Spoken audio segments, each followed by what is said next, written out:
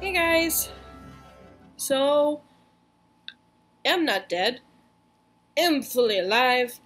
I will have an update video for you hopefully soon. What I am here with today is a haul / review thing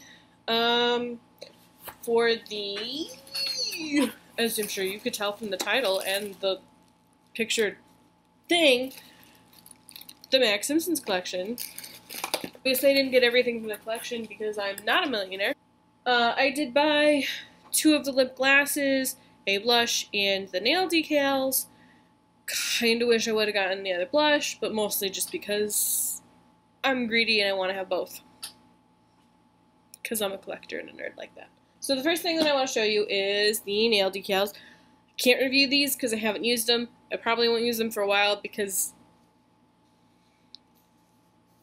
they're pretty and I don't want to not have them anymore.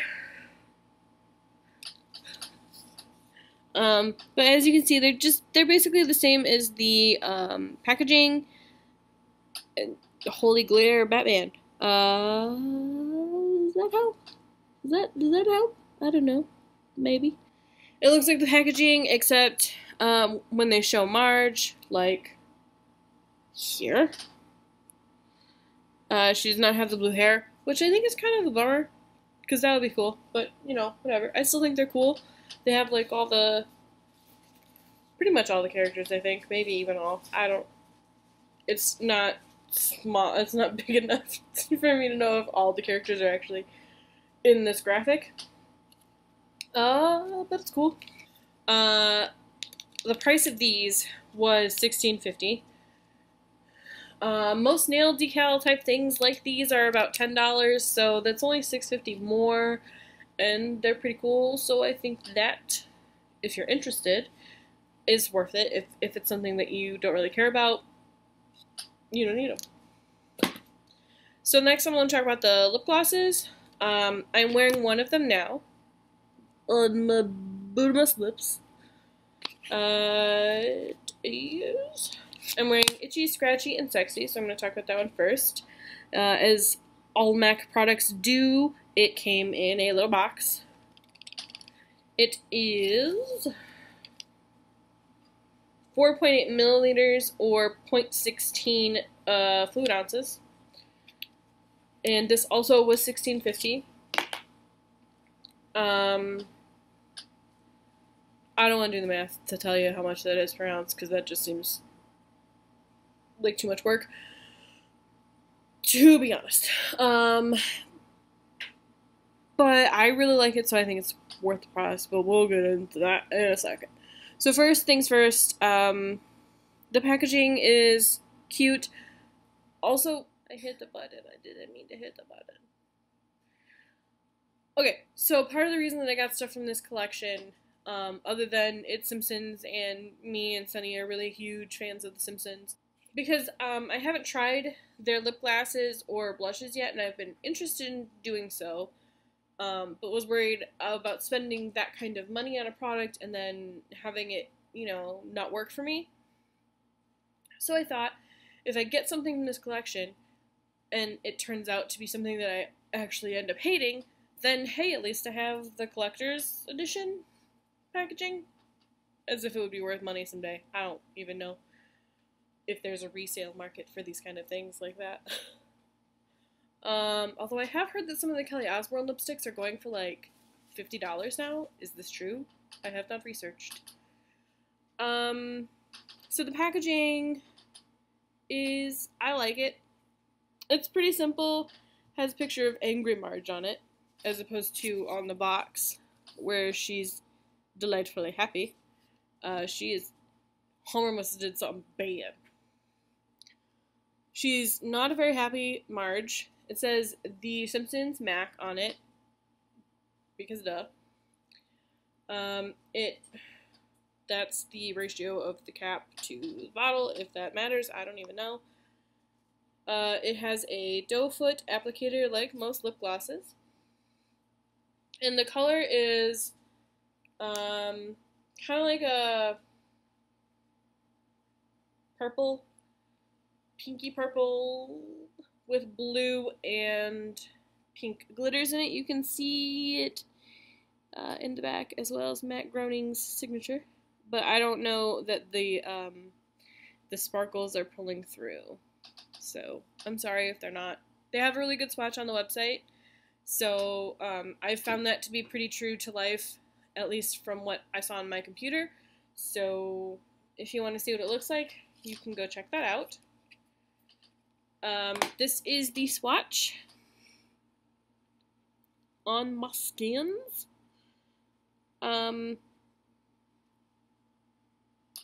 It's purpley. It's probably a little bit faded now. Maybe. It's purpley. It's sparkly. I think it's a flattering color for me, but I tend to like purples on myself. I think that's a flattering color for my skin tone. So if you like purples, or, because some people don't really like purples, but they like pinky, plummy type colors. So if you're into those type of colors, you can probably check this out. The lip glasses did sell out the first day, except for one, which we will get to in a minute. It's sticky in the sense that all lip glosses are going to be sticky. It's not terribly so, like it's not uncomfortable. You are aware of it on your mouth. Sometimes when I'm wearing lipstick, I kind of forget that it's there because you don't really feel it so much. But this, I'm pretty much aware that it's there, which is fine because it looks pretty. So yeah, I definitely think as long as you don't put this on too much to the point that like you get the stringies when you open your mouth, I think it would be fine. So that's the end of that story. The next one that I got is Grand Pumpkin, and it came in the same box. The only difference is the little sticker at the end that says the name. Oh, and I do like on the inside of the packaging, it's blue like Marge's hair. So it's like yellow and blue. Look, it's Marge! This color is, I think I said it's Grand Pumpkin, but if I didn't, it's Grand Pumpkin. The packaging is the same as the Itchy and Scratchy and Sexy. Outer-wise, obviously, because things. But the inside is obviously different because it's a different color. This is a orange. It's kind of probably more on the corally, pinky end of orange. It's not, I mean, it's bright, but it's not obnoxious. When I tried it on earlier, it pulled a kind of nude-ish color on me. But I don't think my idea of nudes is a little bit different than everybody else's because I don't actually like actual nudes. Like, I like colored nudes, if that makes any kind of sense. Because, like, Up the Amp from MAC, I kind of feel like that's a purpley nude.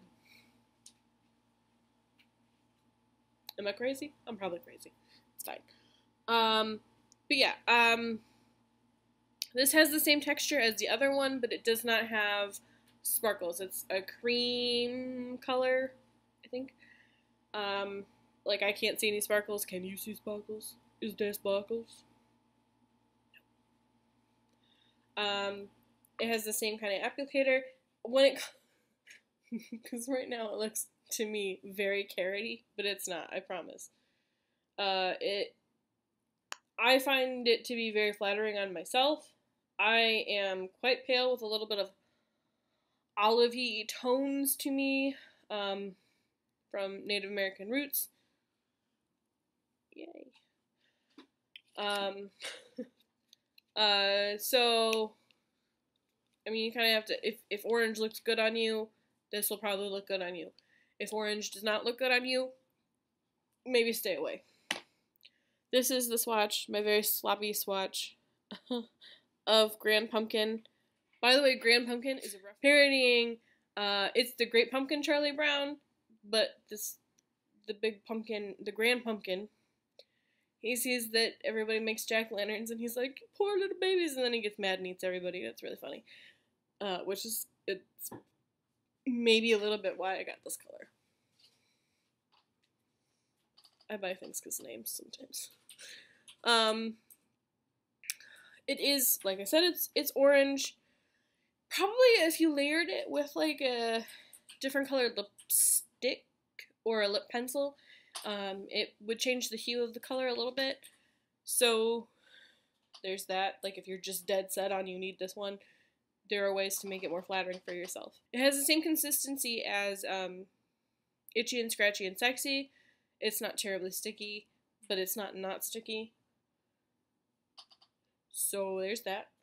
If you're wondering and you want to look up the Green Pumpkin episode, I have just been informed by my people that it is Treehouse of Horror not episode 19, but Treehouse of Horror 19, and it is in the 20th season. So there you go. Go look it up. Go find it. Watch it. So, moving on. Segue. The blush I got. It has the same packaging, basically, the box. This is an oversized blush, so it's like the same size as the powder. This is my Studio Fix powder. So it's about the same size as that. Its net weight is 9.5 grams or 0.33 ounces. So there's that. This was $24, which is kind of pricey for a blush, but it's a lot of blush, so, and it's collector's. The packaging on this one is a little bit different, whereas the lip glasses have Angry Marge. This is perturbed or slightly annoyed Marge. It sticks out a little bit. It's yellow. I don't think it would fall off if you were to drop it, but you know, maybe don't drop it. Inside, oh, and the color is different. Like, most of their products, I don't know if it's changed, but most of their stuff is like a satiny black with like a silvery shimmer to it. This is just shiny black. So there's that. And then you open it up. It's got a pretty big mirror. The mirror has like a yellow border to it, which I think is kind of neat. And then Marge is pressed into the powder with the same face as she has on the outside of the package. I think that's pretty cool. I'm kind of a little bit disappointed that she's not in there this way. Sorry, I'm blinding you. Because that's what I've seen in the ones that, like, online and stuff. But, you know, I'll get over it. I'll live. I do think it's pretty cool. I think this color, I'm wearing it now. This is Pink Sparkles, if I didn't say. It's Pink Sparkles. Pink Sprinkles. Jesus, that's the second time I've done that. Pink Sprinkles, like Homer's Donuts. I'm wearing it right now. I think it's very flattering. You do need to build it up a little bit if you are, you know, much darker than what I am. I am NW13 in my foundation, which is actually a little bit light for me right now because it's summer, and even though I don't go outside much, my color still changes. I just don't really I don't like to have a million foundations. I think this color would be flattering on pretty much everyone, though. You would just need to build it up to get, you know, the amount of color that you want. It's a very good blush for, I think, every day. It's a light pink. It's pulling kind of a blue pink on my camera right now, but it's probably, like I said, a little bit more towards the mauve-y end of blush colors. It does have some slight sparkle to it in the pan, but once you put it on the skin, the sparkle seems to disappear, which is fine. I don't really care for sparkly blushes all that terribly much. I should probably get these swatches off my hand first real quick. Hang on.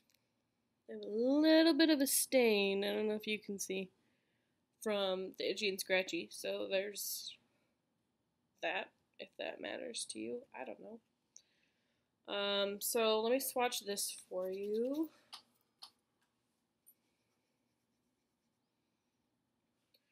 Okay. This, is slightly more built up, so you can see the color a little bit more on my skin.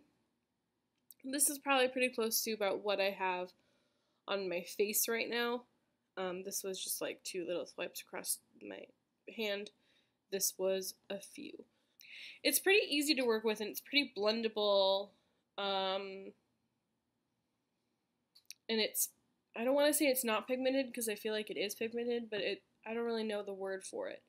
It just, some blushes can be really soft and it comes off with like a lot on your brush, even if you just slightly dip it. This is not that. Like, you have more control with this, I think, if that makes sense. So yeah, this was $24. There's another blush, but I don't remember the name of it. And it's kind of a corally with like gold shimmer, but from reviews that I've seen of that as well, the shimmer kind of fades once you put it on the skin. As far as the lip glosses go, there are 2 other colors. If I didn't mention the prices, they're $16.50 each. The colors that I got were Grand Pumpkin and Itchy and Scratchy and Sexy. And then there is Red Blazer, and I think it's called Nacho Cheese Explosion, which is yellow. The Red Blazer is kind of a pinky red. It's actually really pretty, but I didn't really care for it too much. Nacho Cheese Explosion was the only one that did not sell out online the day of. And it's probably because it looks like putting nacho cheese on your lips, which is super attractive. It's something that I used to do when I was a kid at Taco Bell. Fun fact about Kira!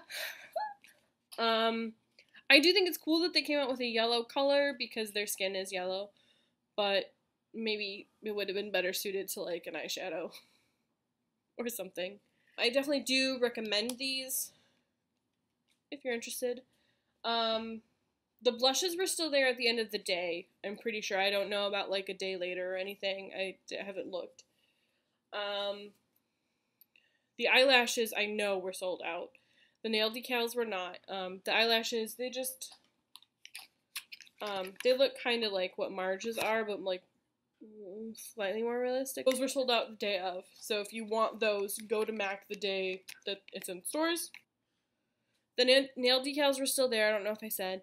The other 2 things were eyeshadow quads, and I'm pretty sure those were still there at the end of the day as well. There's a green one, and I'm pretty sure the other one is blue. And I think they're $40, if that matters to you. I don't know how much the lashes were. I want to say 18. The collection will be in stores on September 4th. So that will be Thursday. I will try and get it up as soon as possible so that like anybody who watches this can, you know, try and get to the store in time to buy the things that they want or arrange to do that things. I think that's it. I think we're gonna go get something to eat now. Please hit that subscribe button. I promise I'm gonna try not to disappear again. I can't promise that I won't, because I fail at life, and disappearing is apparently a thing I'm good at. You can follow me on Instagram, Tumblr, and Twitter as just xKiRadical, no X. And I believe I'm on Facebook. You can like my page. It's xKiRadical. That I don't think I've done anything with that page in a while because, like I said, I disappeared. But I'm gonna try and do stuff with it again. So that's the end of my story. I hope this video was helpful to some of you out there. I really enjoy this collection, and I will hopefully see you again soon. So, bye.